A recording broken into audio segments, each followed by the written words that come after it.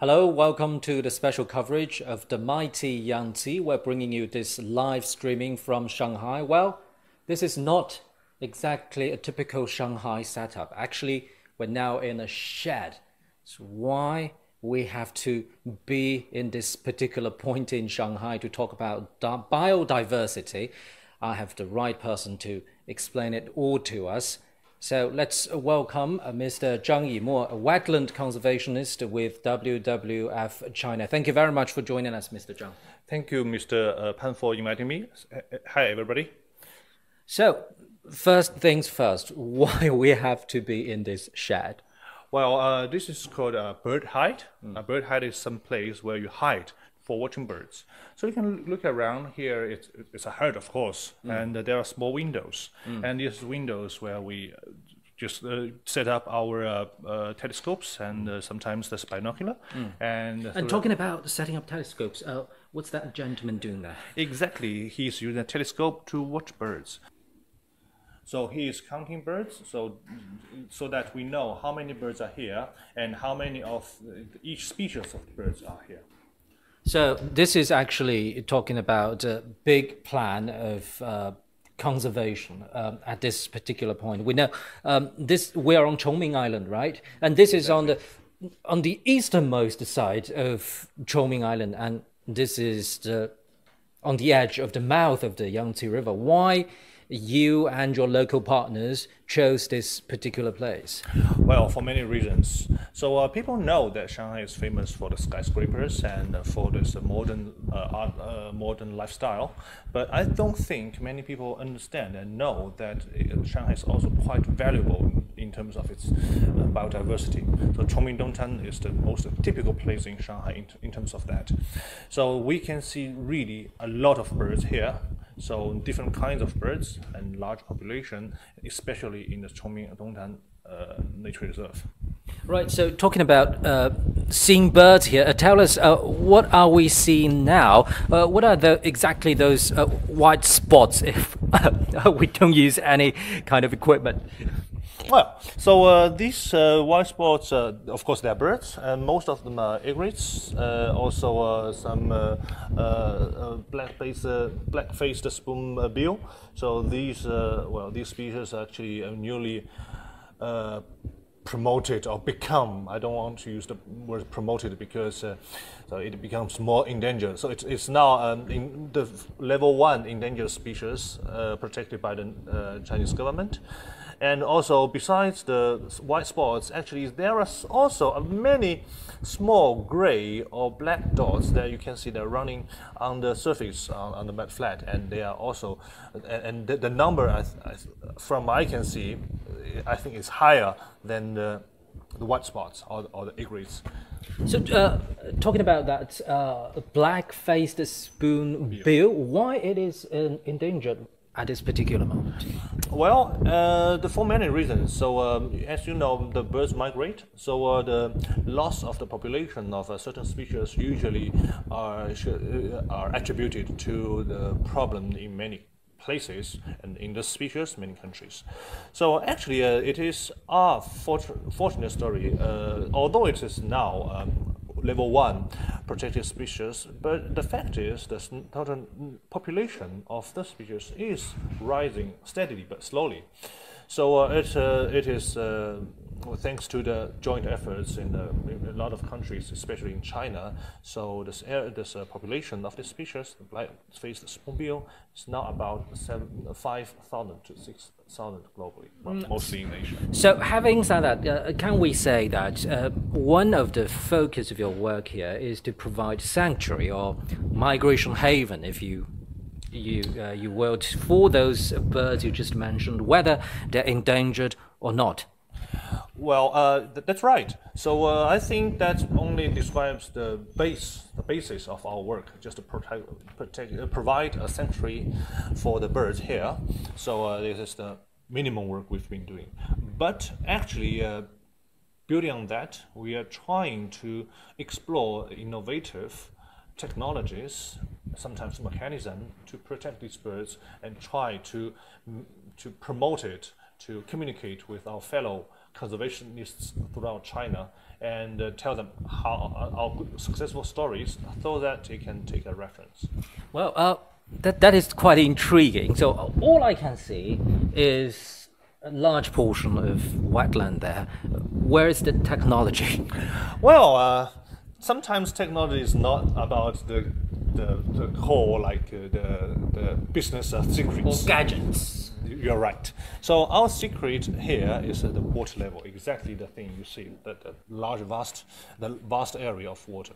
So we actually adjust the water level here by ourselves, where we have a plan. So in a small area, it can be maximized. The effects of conservation can be maximized by adjusting the level of water.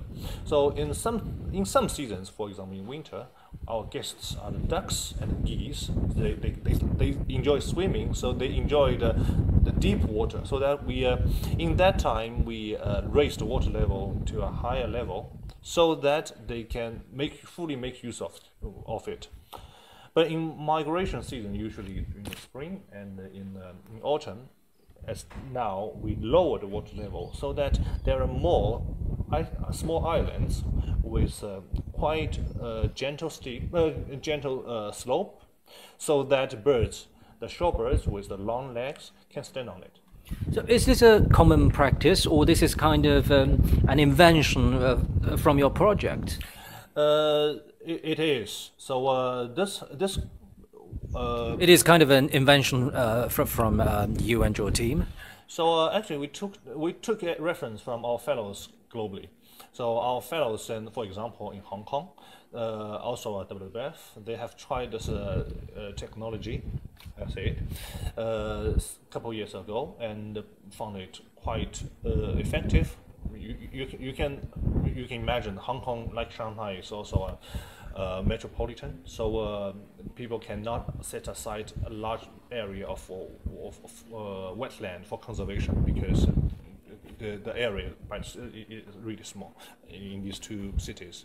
So for the quite precious area where people reserved for against development, people need to maximize the use of it, and that's why our people invented the way to adjust the water level. Of course, their experience there is successful, but we cannot simply copy them here. So different area has the different kinds of species and then numbers and the proportion of them.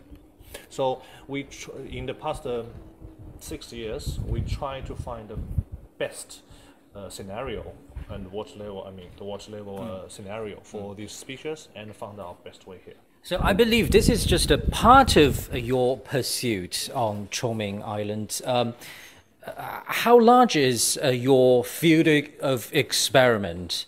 So what we have seen is about 1 square kilometers, and actually we've been working now 3 square kilometers. So there are much more. So can you take us to take a better look? Yes, of course. Yeah, let's go. So, Mr. Zhang, we've just seen so many birds. That was quite a lively picture. So, why are you taking me here? This particular piece of land looks a little bit barren to me. And what are those? Those are grass? Yeah, I think barren is the very exact word to describe this piece of land. So these are grasses. Looks like the place where we have seen a lot of birds, but just try to find anything alive there besides the grass. Can you see anything alive? Not really. Birds, grass, crabs, and dirt and water. Nothing else. That's right. So this thing is called spatina. Spatina. What is it exactly? Is it kind of an original species from China? No, it's an invasive species, sometimes called alien invasive species. That sounds quite threatening. Well, it is actually. The nature reserve together with WWF, has made very much efforts in control this Spartina, this invasive alien species. So on my left hand side, it is the nature reserve, inside the nature reserve. So this nature reserve used to look exactly like the place, like this land, the barren part we just saw. Exactly. So actually we're standing on a kind of a borderline between the nature reserve and the outside land. That's right. So now we are facing the nature reserve. These species are mainly common reeds. So the reeds are the indigenous plant, and these are the vegetation that the local animals, the indigenous animals like fish, crabs, and water birds rely on. And that the Spartina is invasive, and the local species cannot make use of that habitats. And actually, although it's green, I would say it's a green desert. It's a green desert. How would you explain this seemingly self-contradicting idea? So you see this grassland here. So usually we expect things, live things like animals, birds, but because of the very dense roots system, so crabs cannot live in there. And so the root is the problem causer. For the biodiversity, yes, but for the people, when people first introduced this species, people did not expect that. People made use of the denser roots to keep the dike from erosion, to help the sedimentation, the process of to accelerate the process of sedimentation, so that people gain more land. Just think about this. 40 years ago, the notion of biodiversity is so exotic to the Chinese people when people are still struggling for the development of economy. So the people are eagerly so eager to gain more lands from the sea, and these grass are considered one of the best contributor to this process. And back then, it should have been considered as kind of an eco-friendly approach to gain land, right? Exactly. So people introduced that on purpose. So it was considered a success when people first introduced this grass in China. Actually, they were firstly introduced in some labs in campus, and then moved to the seashores. Sorry, one more question. It was introduced into China, but from where? From the North America. It originates from the eastern part of the eastern coast of the North America, and sarcastically, it is also considered invasive on the western coast of the U.S. So, and it is it was introduced in many areas, also including in Europe, in New Zealand and Australia. So it becomes a problem. This problem has been recognized later by a lot of conservationists, and including here in China. So the government, the Shanghai government, actually invest a huge amount of money to get rid of this plant and to take it under control. So can we say that people's awareness and understanding on biodiversity evolves with people's knowledge and understanding of species and better understanding of the nature, and that almost goes along with a particular areas or a country's socio-economic development level? I think so. And just think about the conditions when the Chinese people were in when this plant was introduced. 40 years ago, as you just mentioned. Exactly. So people are struggling for land, for development, and no people really care about biodiversity. People would think the animals or the species are things that to be exploited. But goals are going along with the development of the economy as well as the mindset upon it. People began to realize that the ultimate goal for the development is to realize the harmony between human and nature. So that is the process in which the harm of the plant was recognized, and then when the economy goes further, we have the resource and technology to control it, and that's why WWF has the opportunity to participate in this process in eradicating the species.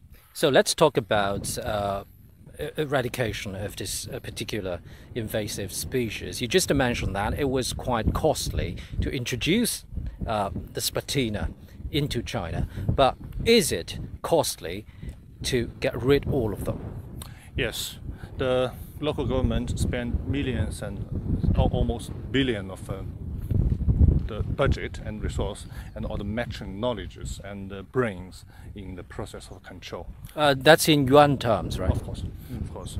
And this is a single case in Shanghai, but you can imagine that on all the coastal line of China, the Spartina exists almost everywhere, and the governments are also, the other local governments are also thinking about eradicating the species so that they can restore their ecosystem, and that is costly too. And luckily, the experience here gained in Chongming Dongtan can be shared and can be taken as a reference to this to other governments and other nature reserves, and we hope they can also succeed. Explain further on the experience you've gained so far. Do you have an efficient and especially cost-efficient way to get rid of Spartina?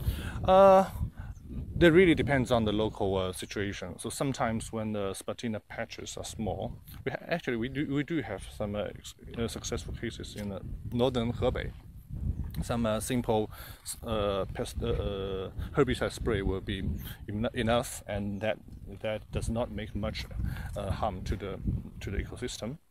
But in the places where the expansion is terrible, the expansion of Spartina, there's more like the physical plus some chemical ways are feasible, and that means a very high budget in such projects.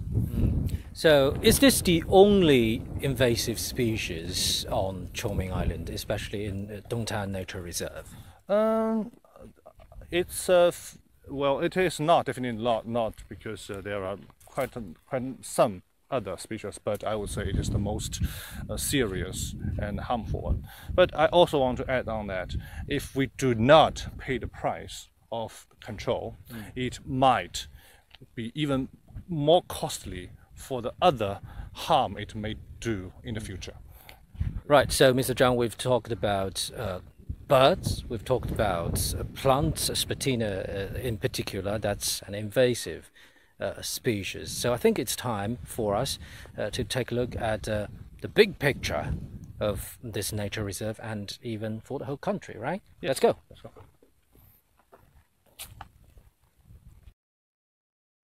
So, Mr. Zhang, we've seen birds. I believe that's more about conservation, right? And we've also talked about how to deal with invasive species. So That's the threat we are dealing with. Yeah, exactly. And where are we now? Why are we on this water? So this water is a part of the experience of the area we are managing. So well, you see here, you hear the sounds. I don't think people have the privilege to hear in the urban area. You see the rattle of the grass, the singing of the birds. So it's a part of the experience where we hope not only us but our visitors can enjoy. So if my understanding is correct, now you have about 3 square kilometers. That's right. In this particular wetland on Chongming Island. Yeah. Are you aiming bigger? Not a bigger area, but a bigger impact. So we've talked about the birds we are conserving here and how we deal with the threats, for example, the invasive species Spartina. but we hope that our experience and our successful stories can be shared with our fellows. The fellows not only include that in the Yangtze, so that's the key area I've been working on, my team has been working on, has been working on, but also throughout China. So throughout China, but we know China is a vast country, and different parts of the country, for sure, have different geological conditions. Are you prepared to deal with those different factors that maybe you've never seen in Shanghai? Well, that's a very good question, actually. So that's right. The geographic conditions and the ecological conditions of the wetlands throughout China are quite different, and that is a problem, or it's a difficulty globally for the management of such habitat wetland. In fact, that is because of difficulty. People has, the country globally has come up with an agreement called a Ramsar Convention, which specifically focus on the wetland. So China is a signing party of the convention, and actually China has already designated 64 Ramsar sites, which means the wetland of international importance. In fact, China will host the next conference of parties for this convention in Wuhan, now planned in 2022, and let's see whether, because of the epidemic or anything else, the date will be changed. But we are aiming for a party, which is a party of wetland during this conference of party, because we hope that all the signing countries, almost globally, can make more ambitious commitment for conserving wetlands. So what kind of role your organization is expecting to play in this big picture you just talked about? WWF has a very special role in this convention.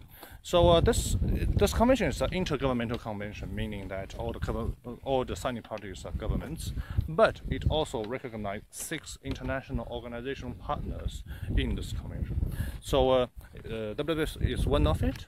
That means non-governmental partners, right?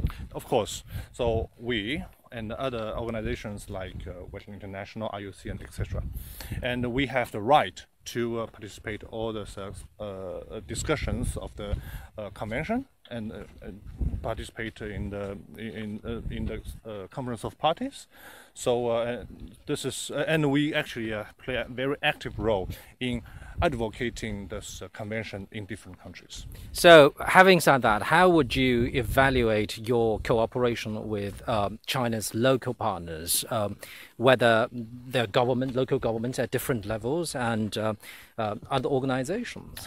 So from the government, from our perspective, I think the government is quite active in promoting wetland or wetland conservation compared with other countries throughout the world. So China is one of the not many countries that has a specific department for wetland conservation at the central government level, and all the provincial level governments also have their counterpart, administrations in coordinating wetland related issues. Right. So, what's the next step in the near future? For example, before the 2022 convention meeting of that convention you just talked about. So there are a lot of things to do. So for the part in Wuhan, the municipal government, they are hosting this event. So they are preparing for the event by itself, and our central government is also discussing the potential role that the leading country, that China as a leading country in this convention, the conference, what kind of gift it may present to the world.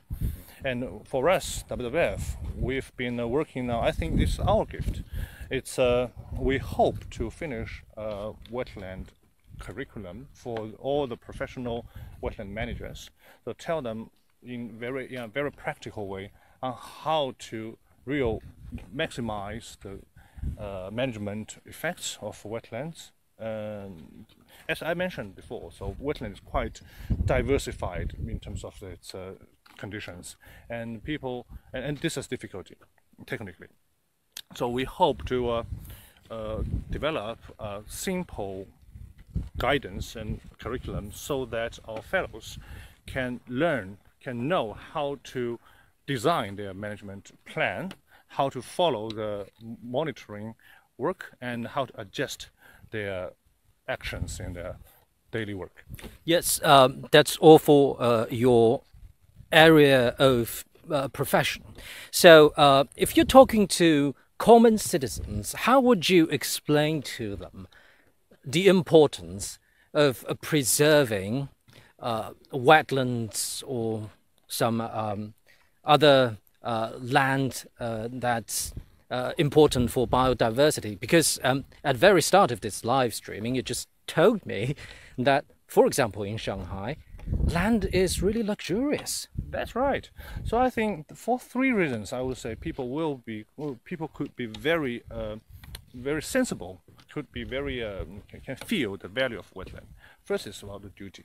So while we're here, we have the binocular. Yeah. Many people would like to pay a lot of money in going out just to enjoy nature, and wetland is the place where people can guarantee that you can see the nature, you can see the living things, you can see the birds, the very cute animals. But if you think about other type of the habitats, I don't think that is so sure. You probably cannot see any tiger in the forest, even if we know it's a tiger habitat. You can rarely see a wild panda if you go to a panda habitat area. But we are pretty sure we can see the beauty. We have seen a lot of birds just now, and we can hear the singing of the birds.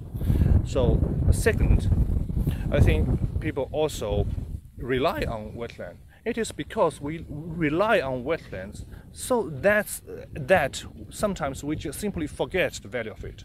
Wetland provide us with the fresh water, which is so critical for our life and for our production, for our economy.